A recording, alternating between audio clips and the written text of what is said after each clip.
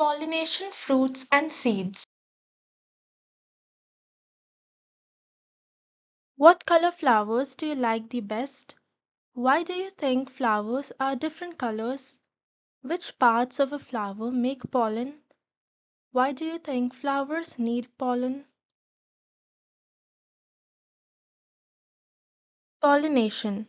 Pollination is the movement of pollen grains from the stamen of a flower, that is the male part, to the stigma of the same kind of flower. There are two main ways that pollen is moved, like this, by insects or by wind. Pollination by insects. These insects are called pollinators. Certain insects are attracted to certain types of flowers. Whenever you think of a bee, don't you think that bees come and suck the nectar out of the flower? That is because they are attracted to the certain kind of flowers.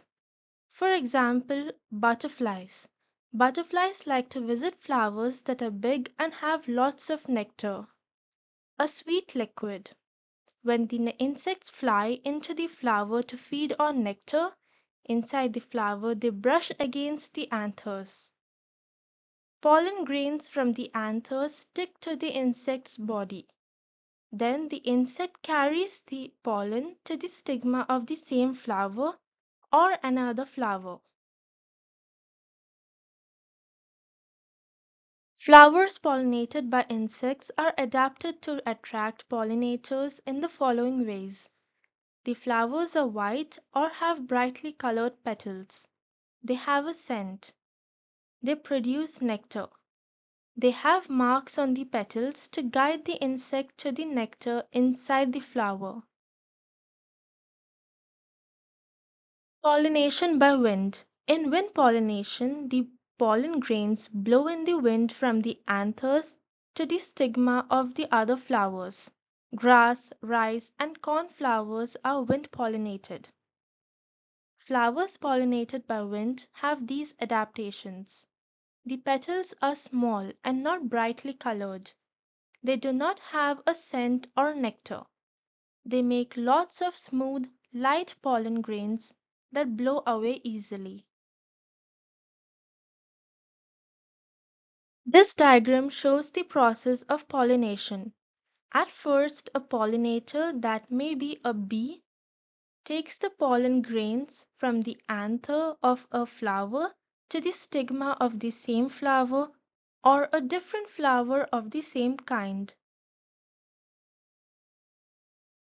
Why must flowers be pollinated? Plants reproduce by making seeds. The pollen and eggs join together to make seeds in a process called fertilization. Pollination brings pollen from the male anther to the female stigma. This allows the eggs to be fertilized and seeds to form. Fertilization happens in the flower's ovary.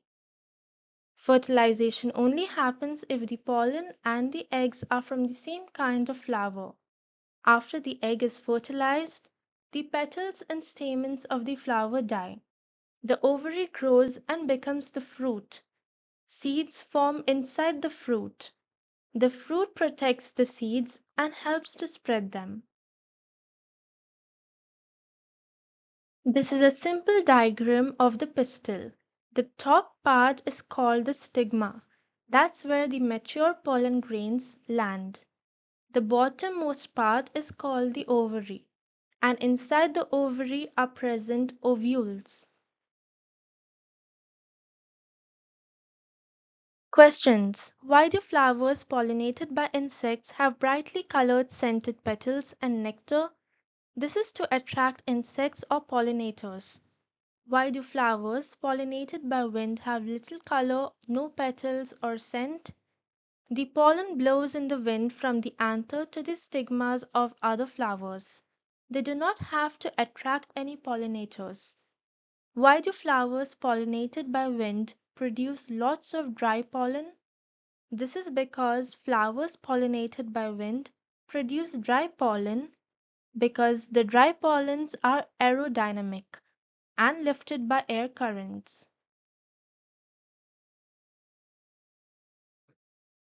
How does the pollination help the plant reproduce?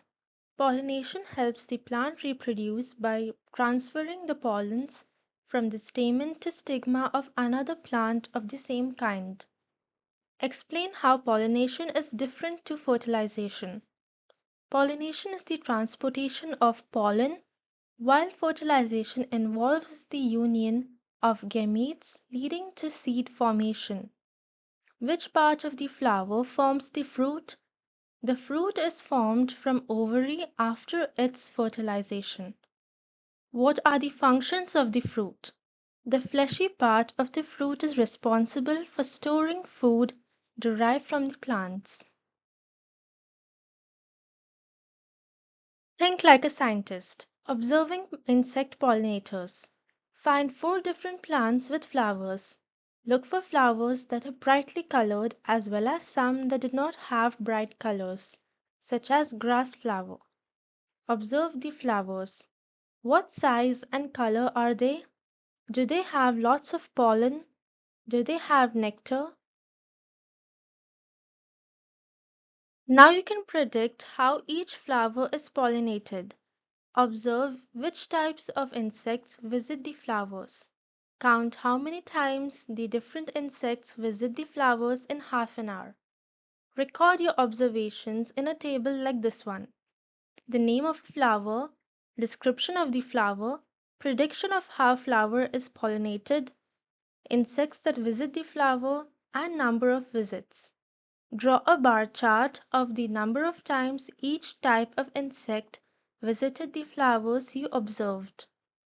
Name the type of scientific inquiry you used in the activity.